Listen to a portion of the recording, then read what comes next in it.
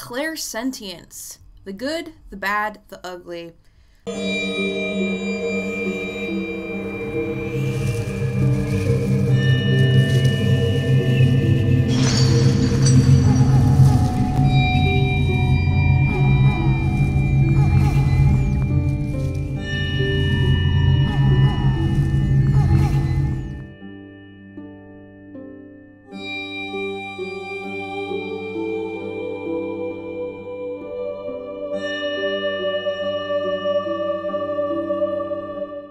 I highly recommend watching the previous video, Clairvoyance, to get a full grasp of how it is scientifically possible through quantum entanglement, non-locality, and string theory to even use our psychic abilities. And you know, it's actually very surprising, but once you learn this kind of stuff, it all makes sense.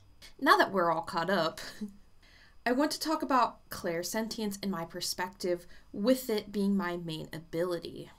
If you didn't know, clairsentience is the ability that deals with perceiving or sensing information through feelings, emotions, or physical sensations of and inside the body. Those who possess this ability tend to have an enhanced sense of empathy and intuition that allows them to pick up on subtle energy, emotions, or vibrations from people, other living or non-living beings, places, or objects. This ability can present itself in a multitude of ways, such as strong gut instincts or intuitive hunches that guide them in decision making, perceiving other people's emotions, cravings, and ailments as if they were their own, or perceiving energetic imprints left in particular locations. There are even those who can sense the history or events associated with an object by touching or holding it, aka psychometry, and I actually did talk a little bit about that in the previous episode. Clairsentience is oftentimes interconnected with other psychic abilities. You can have psychic abilities that are commingled with other psychic abilities. It doesn't necessarily only have to be clairsentience. So for example, claircognizance and clairaudience can be commingled together. But with my perspective of clairsentience and it being my main ability, I noticed it works with all of my other psychic abilities, which can provide a more in-depth understanding of the information that you are being provided and just your overall perception of the information. So, from my perspective of having clairsentience without effort at all, okay, and this can be difficult, without any effort, no matter where I am, I can feel anybody's ailments, I can feel their emotions, I can feel their cravings. I even, I don't know, it's so weird to me because it's like, is it my body or is it their body? And a lot of times, you know, there's a specific energy in how it feels. So, like, when dealing with clairvoyance, when you're receiving downloads in your brain and you're seeing images, there's a specific energy in how it feels when you're receiving that information. Same thing with clairsentience. So, you know, recently, I would say within the past year, or maybe even a year and a half to 2 years, I've been able to tell the difference between my pain or my own, stuff that's going on, whether it's emotions, pain, cravings, versus somebody else's. And it's the best way to explain it is there's a disassociation between mine and someone else's feelings. And it's like I feel it, but there's a disconnect. I don't know how else to explain it because I'll feel it like it's my own, and it could be part of the cognizance of, or clairaudience, because like I said, those two can commingle, and just being told or knowing that, oh, that's not part of my body. But generally speaking, it does feel different. It's like a lighter version. It's like picture or imagine how you feel. Like, let's say your stomach hurts, but if I'm picking it up from somebody else and I have stomach issues, okay? So this is where it gets tricky, but it feels different. It's like, you know, when you have a picture and you put a watermark on it, that's the best way I can describe it. It's like faint. It's not like I'm experiencing it 100%, if that makes sense. It's like fainter. So that's the best way I can explain it. However, in the beginning, when I couldn't tell the difference, it felt like me, and it was 100% all like pain or agony or whatever. And I think too, as you go on and as you learn how to release that into, you know, for me, I'll release it in a tree or the earth, and that's grounding. So, but once I figured out that I needed to do that, that's when the pains and stuff started to like chill and calm down and be more faint, because I'm able to release it faster. But here's the negative part. Here's the ugly part. If you have no way, or you do not understand how to release that energy, it's going to build up into your body. It can block chakras, and it can make you sick AF, okay? And I'm not kidding. Growing up, I didn't know I even had any psychic abilities, and because I didn't know I was absorbing everybody's, and when I say everybody, I mean everybody. So I was absorbing everybody's shit, and because I didn't realize I was absorbing everybody's shit, I wasn't releasing it, and it made me really sick. It made my abdominal illnesses significantly worse. It made all of my health shit worse. School, oh my god. I was around, you know what school's like. You're around hundreds of fucking kids, and, you know, they all have their own problems because, you know, everyone has problems, especially as kids. And if you don't, you know what, you're lucky. But then why are you watching my videos if you're a kid? Anyway, yeah, being surrounded by people. And okay, the other bad thing, sometimes if you don't know how to release that energy, going out into public, I'm not gonna lie, is a fucking bitch.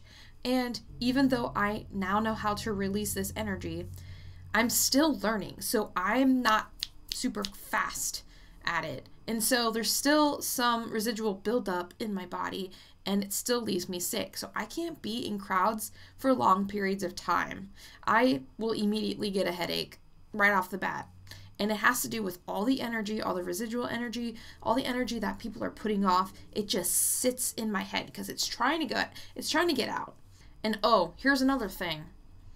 One of the ugly things about clairsentience is that when you're connecting with deceased people, especially earthbound spirits, even if they intend to be negative or not, they're dead, right?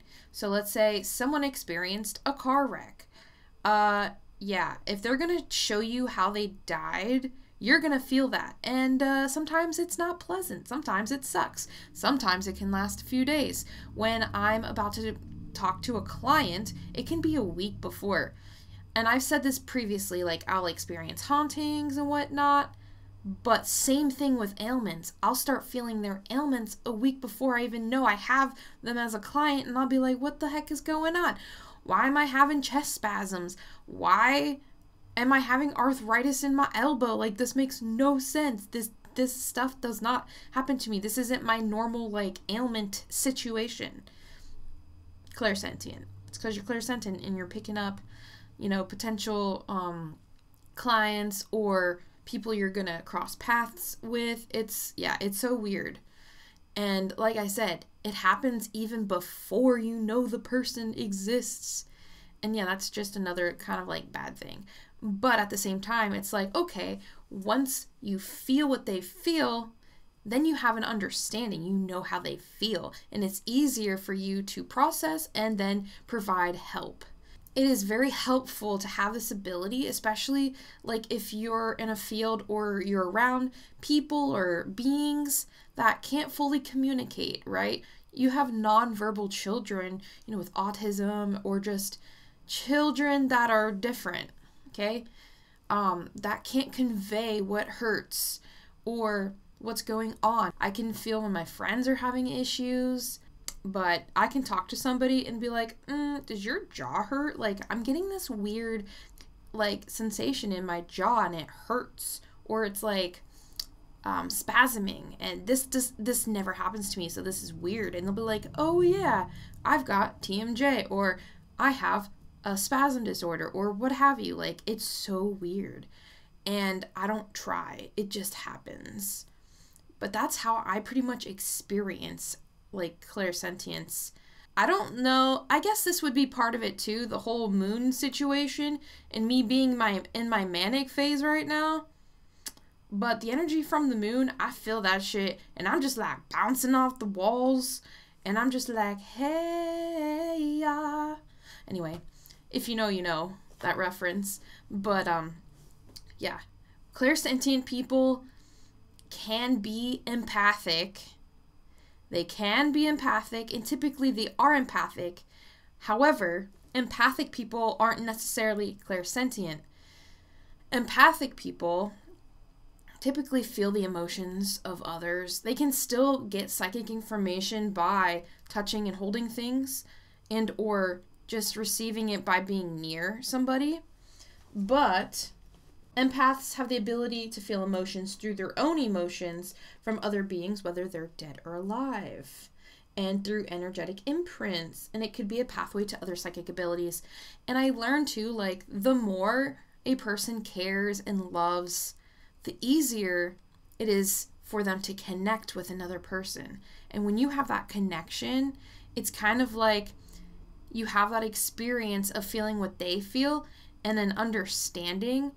And yeah, it pretty much opens a doorway for you to connect with other people and other beings. So let's talk about quick ways to ground yourself, like quick tips here. And most people just say, oh, walk barefoot in the grass, ha ha ha.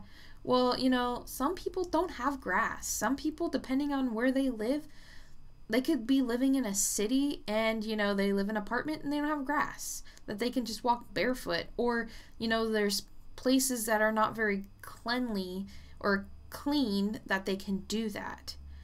But so then I would recommend go outside. You have to go outside for this, guys. I'm sorry. But go outside, find a tree. I would find a nice hardy tree. Don't find a dead tree either. That doesn't help you. Go find a tree, put your hands on it, and just imagine all of the negative energy, residual energies you don't want in your body. Then visualize putting that energy into the tree. And you can visualize it going up the tree and it being purified as it goes out the branches and the leaves. Or, you know, you can visualize it going down into the earth and being purified in the earth. And if you do it barefoot and you're walking barefoot, you can imagine the energy going down into the earth through your feet and it being purified. But as long as you're visualizing the energy leaving your body and then being purified, you're good. It takes a lot of practice, honestly, because sometimes, especially when you're holding onto a tree, you gotta like feel it. You gotta like manifest it going in, and I don't know, there's just something about it. Also, you can do the crystals, you can wear crystals and stuff. However, this isn't like a long-term solution because first off, they have limits. You have to charge them, you got to cleanse them, and they're really good for short term. But if you're someone that's main ability is clairsentience, just crystals alone ain't gonna cut it. You still need to cleanse yourself. You can do cleansing baths. You can do your sage palo santo wood. You can use your oils, your holy oils, your herbal oils. You really need to take care of your body. Touching things, whether you're doing psychometry or not, everything has energy. Everything has a feel to it. All crystals, anything really. Crystals, I don't know, this fucking brush, I mean, has energy to it. And to get practice, start with crystals. I feel like they're easier. But take a crystal in your hand, close your eyes in a meditation, and just assess, feel it. What does it feel like? I would write it down, honestly, so you can remember, but like realize and see how it feels, document it, and like take note of it, observe it, and just start holding different items. It works very well with earth things, so like you can pick up a stick, you can pick up a flower, you can pick up a leaf. Feel the energy. I started doing this, and I then started seeing the entities associated with the thing I picked up. When you have nature things, anything that's considered living or has energy, which everything's made up of energy, but especially living things like plant life, anything that was living has a deity or spirit or some kind of being associated with it. So, I mean, even though a crystal isn't technically living, it's still of the earth, and there are spirits that rule over earthly things. And like, for example, I have this tree in my yard, and there's one specific tree that I go to put my hands on. I have a contract with it. And some people get turned off by the word contract. You don't have to have a contract with anything. I just say contract because it's easier for me to like explain. It's more of an understanding, if you will. But I have an understanding with that tree out there. There is a dryad associated with that tree, which is a tree spirit. And, you know, I'll be talking about dryads in the future, so be ready. But, yeah, that spirit and I have an understanding, and it protects me, it protects my energy, and actually, it's helping me keep entities out. Now, of course, there are some entities that are really, really, really, really fucking nasty that, you know, it can't do it on its own, but actually, for the majority of, you know, the time, I haven't had a single problem with anything coming in my house. It is awesome, and it showed me its world, and it was friggin' cool. So everything living or of the earth has a spirit associated with it, and you can communicate with that spirit depending on your psychic abilities. It will depend how you communicate with it. Because I have all the clairs, I use them all to communicate with them. And so like, you can ask for protection, you can ask for it to remove negative energies from your body and help you ground. I highly recommend that if you are somebody that can communicate to different spirits and things, because we can't do this on our own the majority of the time. There are some people that can, don't get me wrong, but you know, a lot of times we need help, and that's okay. And you can ask too, like archangels, deities. It doesn't matter what religion you're in, okay? I personally now have been using the dryad outside. That's been helping me. And I'll ask for archangels. Oh, and I also have a spirit team on the astral realm that they're literally like a group of female doctors. And they all wear like the same like outfit. And I've talked about this before, whether it was on here or the podcast, but like they're all in like this dark denim-y blue outfits with the long sleeves and the long dresses, but it's kind of like the old-fashioned 1800s dress thing, and like their hair in a nice bun, and they'll lay me down on the astral realm and then just like take out all that negative energy. And yeah, they'll have to do that periodically, especially if I'm not getting rid of the negative energy fast enough. There are all sorts of ways that you can, you know, cleanse your body and remove that negative energy and ground yourself. So if you're someone experiencing like ailments and issues and having issues being in public, this video is for you. And, you know, it's not going to be forever that you're suffering. You'll be able to get rid of this energy so you don't feel any kind of yuckiness. Oh, let's talk about practicing like development here.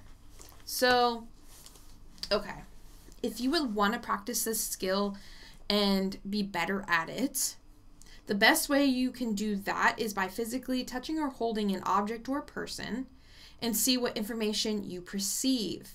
Now, this is where, you know, if you have other psychic abilities, they'll come and assist you with that.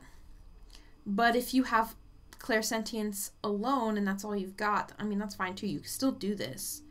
But the way you perceive information will be slightly different. You're going to just feel it in your body and through your emotions. You're going to feel everything that item or person has felt. Like, usually it's, for me, and this could be different for everybody else, it's more recent things that I'll feel, or things that have caused trauma, or things that have a huge significance in that person's life. You'll be able to feel. I felt, so when I did that video for Omar Gosh TV, I was feeling his acid reflux, and it was causing me to burp, which was kind of funny because while I have been able to disassociate, you know, these things, sometimes I do pick up a person's mannerisms and like ailments, and I'll literally experience them as my own. So I know he's got some kind of like heartburn and acid reflux and indigestion. So I started burping and I'm like, shit, I need to record, dude. Like, this is crazy. Document what you feel, how you feel it. Remember, when you channel, that information goes fast. But, you know, with clairsentience, sometimes it lingers. I feel too, like, when it comes to clairsentience, that energy tends to linger more than the rest of the clairs, like when you use them. So like for clairvoyance, for example, the visions will go in and out really fucking fast. I would still document it because you can go back and recall that feeling and it'll help you tap in faster. So, and you can also use that as a line of travel. And I mean, same thing with all your abilities. When you're using them, you have to feel that energy and then go with that energy. So, line of travel, like go with it, ride the wave of that energy and follow it where it goes. I recommend practicing with a person so they can give you that yes or no feedback, which will validate those feelings, making it easier to identify, remember, and follow them. And crystals and meditation will help you as well, like I stated. You can meditate with objects. I would start with living things or things that have lived. So like plants. Yeah, start with plants, animals. If you have like a cat, hold on to your kitty cat and just like, you can lay with them, her, he, whatever. Lay with your kitty cat, feel its energy. Lay with your dog, feel their energy. I mean, it's all about feeling energies and stuff. But anyway, that's pretty much all I got for you. And, you know, the following videos of the clairs aren't going to be as long as the first one, because the first one we had to get into the introduction of how it's even possible. But now that we got that out of the way, now these videos are going to be somewhat quicker. But yeah, if you guys stayed through this entire video, you guys are super special, awesome, and you are ahead of everybody else. Just saying, the information that I provide in my videos, not everyone's talking about, and I mean, that is what it is. They have their own teaching methods, I have mine. So, thanks again for watching, and I will see you tomorrow. Peace. If you guys like learning about mediumship, I highly recommend checking out my video, 5 Tips to Discern Spirits and Protect Yourself. This will give you a quick rundown of things you can do to figure out if spirits are good or bad, while also learning to protect yourself.